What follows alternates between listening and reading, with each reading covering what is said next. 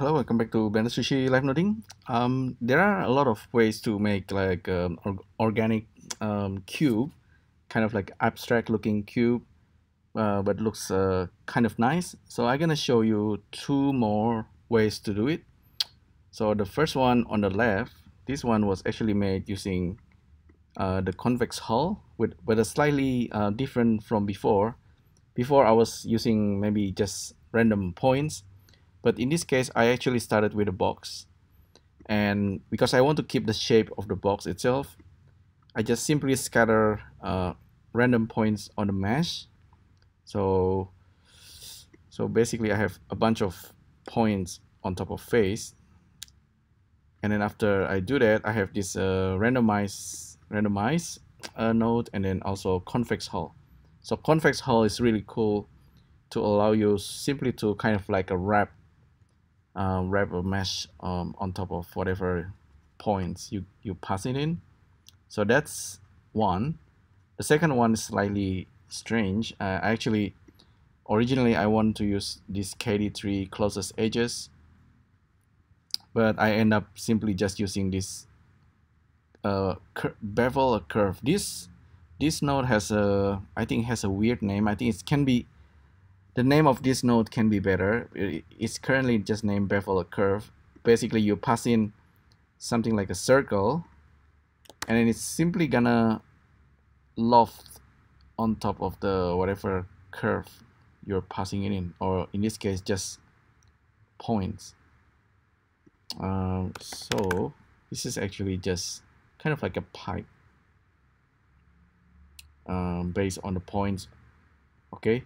So what's cool, however, from this point on, this seemingly random, weird looking noodle organic box, you can, I just make a duplicate, and then if you use voxel remesh, you can actually use Sorcar if you want to keep this alive. You simply voxel remesh it, so you get this really organic looking cube. So I think that's kind of interesting. Just so you can shade smooth it and just apply a texture. Oh, actually you don't have UV, so you want to kind of project a UV.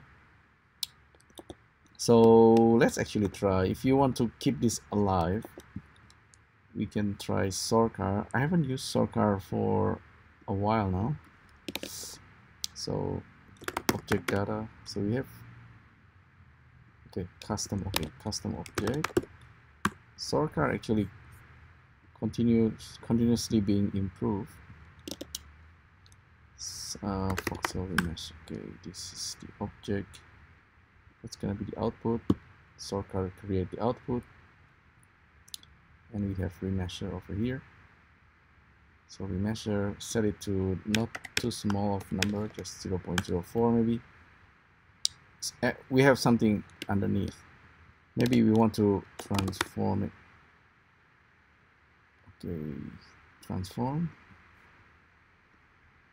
Just set preview, move it to the side. So this is something that Sorcar generated based on whatever SVerchok will create. In order for this to update, I believe we need to use frame info, and how do we update this? Real time, turn on real time, and then just scrub. So if we make changes, and then just so this will update because we turn on real time. If we play it back,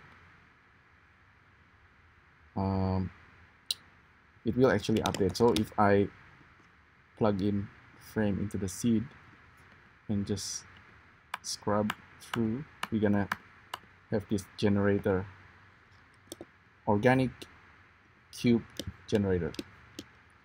So 1, 2, 3, go jump to different frame, kind of jumping different seed. So this is kind of fun, quite meditative. You basically have unlimited ways to create a cube. All right, so there you go. That's a very simple way to create organic cube. There are millions of ways to do this, of course, but hopefully you learn 2 new ways to do it. Thanks again for tuning in, and I'll see you next time. Thank you. Bye.